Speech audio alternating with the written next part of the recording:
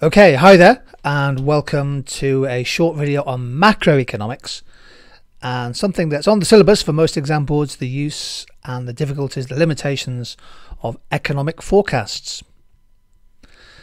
In March 2019, the Organisation of Economic Cooperation and Development downgraded its forecast for most of the world's biggest economies, including the UK. The forecast growth fell from 1.4% to less than 1%. And they also cut the forecast growth for the Eurozone economy as well. The chart here shows the forecast growth for GDP for the United States, for France, for the Eurozone, the UK, Japan and Germany. In this video, I'm going to take you through a sample answer to two exam style questions. The first one will be, using the data, explain two likely causes of the forecast of slower growth for the UK. Explanation, of course, doesn't require any evaluation.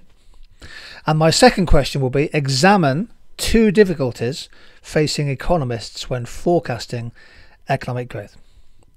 So here we go. Let's go through my suggested answer to those two questions.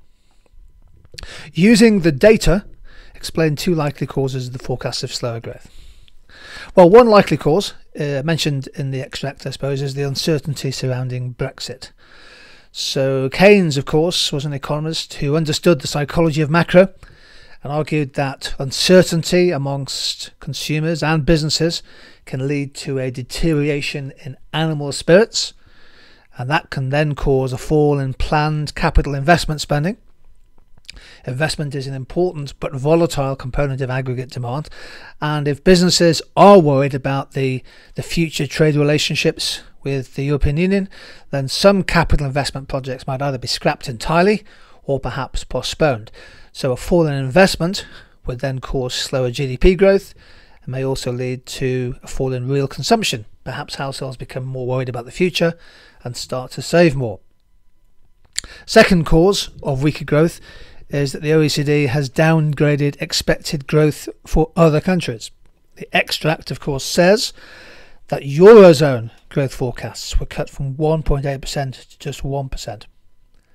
Well, what does this mean? Well, most of our trade, the biggest slice of our trade, is done with the other nations inside the European Union. And if the EU economy slows down, then UK firms may find it difficult to sell exports. That could then lead to a fall in export sales, leading to a contraction in output, profits and investment in key export industries such as car manufacturing. Again, using the extracts, Germany is the biggest economy in the European Union, and the OECD forecast, according to the chart, is that Germany will grow in 2019 by just 0.8%.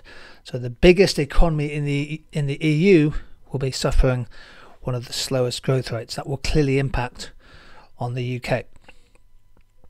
Now let's think about the second question, the issue about why it is hard to make forecasts. In this case, why is it hard to forecast economic growth? You can actually take any macroeconomic variable and say that forecasting is difficult. The key thing is just to think about why that might be the case and then evaluate it. Here's two perspectives on this particular question. Well, one reason why forecasts are difficult is that there are so many uncertain variables affecting the economy, so many moving parts, if you like. For example, the GDP growth forecast could easily be affected by unexpected changes in world commodity prices, the prices, for example, of oil and gas. Use your knowledge here, the UK is a net importer of oil, so if the world price goes up, for example from $60 to $80, then our trade deficit will increase because the value of imports has risen. And it will also lead to an increase in inflation, which would then have a knock-on effect of reducing real incomes for households and profits for businesses. So it's hard to predict the growth rate because of the unexpected changes in the price of oil and gas. However, evaluation coming up, many businesses, including airlines, now hedge commodity prices in futures markets. That helps to reduce the uncertainty, and if you can hedge against that, that might make the economy less sensitive to price shocks and perhaps a little easier to forecast. My second point, second reason why all forecasts are subject to margins of error, is because we're not quite certain about the direction of economic policy. You might make your growth forecast, for example, based on what you think is going to happen to interest rates, including the base rate of interest set by the Bank of England. Well, your forecast may turn out to be inaccurate if the central bank decides to start increasing interest rates perhaps sooner than forecast, or perhaps they increase interest rates by more than you forecast.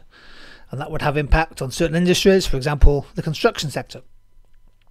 If interest rates start going up sooner than you thought, that could lead to an appreciation of the exchange rate, which would then affect the accuracy of your forecast for export sales. Strong pound, for example, makes imports cheaper, but exports dearer, and therefore you might see a slowdown in exports.